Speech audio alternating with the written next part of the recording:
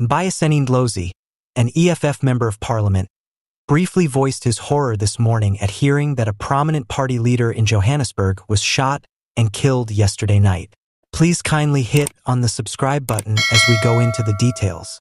Moshe Mphahlele, also known as Fearless Radical Commissar FRC and acting regional secretary of Johannesburg, was allegedly shot by private security in Marlboro as he was a member of a group of demonstrators demanding service delivery, according to credible sources. The EFF and its sympathizers are reeling from the tragedy. Mphahlele was a member of a gang of individuals who inhabited containers being erected on Marlboro's 4th Street illegally. Although Metro and private security officials had already ejected this gang many times, they moved in again this past weekend. The region's continued tensions and frustrations over problems with service delivery are highlighted by the recurring efforts to retake the territory. Although the shooting circumstances are yet unknown, the community has immediately expressed indignation and cries for justice. The use of force by private security and the way the government handled the incident are being questioned by many. Mphahlele was a well-known and well-respected member of the EFF. Therefore, his passing is a big loss for the organization. He had a devoted following thanks to his advocacy and dedication to the cause. The event is probably going to make people pay closer attention to the tactics used by security personnel, as well as the larger problems with service delivery that still exist in many places of South Africa. The demand for responsibility and a comprehensive inquiry into Mphahlele's killing is becoming more and more strident as the EFF and its supporters grieve his passing. Once again, a competing group inside the EFF is challenging Floyd Shivambu's leadership position. It is a startling development that Floyd Shivambu, the deputy leader of the EFF, is apparently the subject of an internal faction war. According to unidentified sources, this faction is aggressively trying to remove Shivambu from his leadership role and raise questions about his dedication to the party's long-term objectives.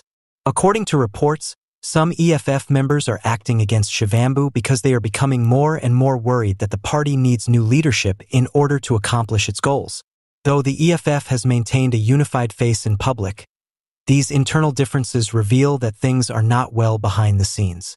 Rumor has it that Shivambu's adversaries are attempting to discredit him inside the party by highlighting his past transgressions and policy disputes.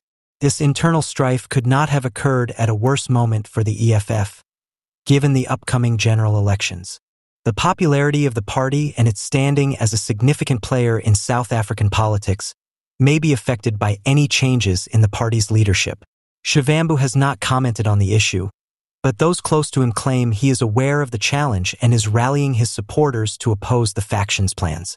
His party members feel that his expertise and dedication to the EFF's purpose make him indispensable. Thus, they will surely oppose any attempt to remove him from his position. As things develop, the EFF leadership will need to work out these internal conflicts in order to maintain the momentum and present a unified face to the public. The course of events in the next weeks will determine whether Shivambu continues in his position or whether the other group succeeds in unseating the party's chief executive. The popularity of the party and its standing as a significant player in South African politics may be affected by any changes in the party's leadership. Shivambu has not commented on the issue, but those close to him claim he is aware of the challenge and is rallying his supporters to oppose the faction's plans. His party members feel that his expertise and dedication to the EFF's purpose make him indispensable. Thus, they will surely oppose any attempt to remove him from his position. As things develop, the EFF leadership will need to work out these internal conflicts in order to maintain the momentum and present a unified face to the public. The course of events in the next weeks will determine whether Shivambu continues in his position or whether the other group succeeds in unseating the party's chief executive. Former Eskom CEO Matshila Koko has voiced concerns about the African National Congress's unwillingness to let go of former members like Jacobzuma and Juliusmalema. Malema is the leader of the Economic Freedom Fighters, while Jacobzuma is the head of an African National Congress dissident group. These people have a sizable fan base and contributed to the abrupt demise of the ANC. The former CEO from Eskom asked why the ANC is giving people priority.